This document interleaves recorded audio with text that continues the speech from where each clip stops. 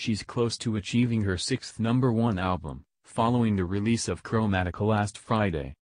And after a highly stressful and anticipated album release, Lady Gaga took some time to relax on Saturday afternoon. The 34-year-old was spotted in Hollywood grabbing some coffee with her boyfriend, Michael Polansky. Gaga rocked a triple-strap crop top that drew attention to her ample cleavage. She teamed the look with a pair of full-length black activewear tights that featured a subtle striped design and some sneakers of the same color.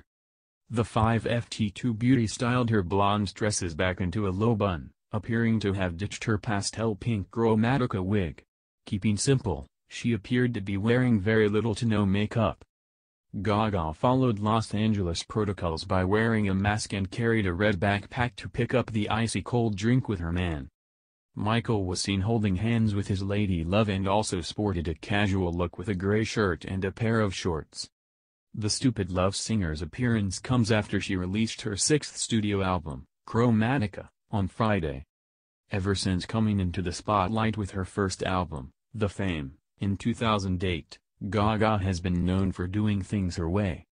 The singer revealed on Australia's The Project on Sunday that she was proud for reaching global success despite not being pretty.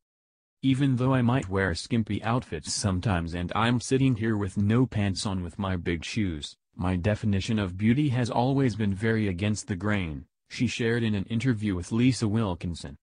"I just dressed like how I felt like dressing today, how I wanted to do my hair, how I wanted my makeup to look.